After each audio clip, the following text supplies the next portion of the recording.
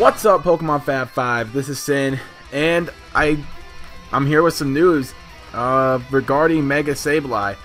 I'm not usually the kind of person to just go out there and give out news, so yeah, I'm gonna try and give you guys the best that I can do without sounding like a complete idiot. So, Mega Sableye, it was just announced, I think it was yesterday, last night. So, I don't know how to feel about Mega Sableye. Personally, it's congrats to for Sableye for getting a Mega, but I've only ran with Sableye like maybe once in an LP that I didn't post, obviously, because I don't think I've ever had an LP where I had a Sableye. But it's all right. I mean, I have no feelings about it, no opinions about Sableye itself, but Mega Sableye, it looks like the shield, I guess, is really nice.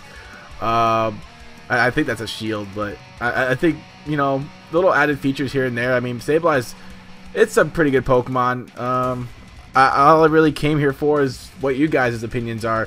I'm giving you guys mine, and I think it'll be pretty nice. I mean, I probably won't be able to use one until, I mean, once Omega Ruby and Alpha Sapphire come out, maybe I'll use it once that comes out, which, by the way, I'm getting both of them, so for people who are wondering if I'm getting one or the other, I'm getting both, and I'm going to post some good stuff on that as soon as it comes out.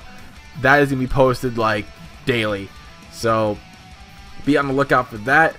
But I want your guys' opinions on this.